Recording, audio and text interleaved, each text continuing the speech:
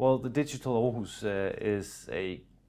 has a huge potential to be an even greater part of the community, but also a greater part of the economy.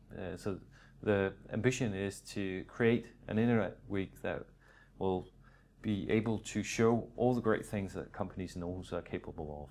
Hopefully it'll give us a platform where companies from all across Aarhus and the whole business region in Aarhus will get the opportunity to show the world that this is a city that has a lot of ambitions in regards to being a smart city, but also a city where there's a lot of companies that can create value for the people. We can see this is a part of the economy that will have a great increase in turnover in the next few years. There's a lot of opportunities. We have some of the best talent in the world living here in Aarhus.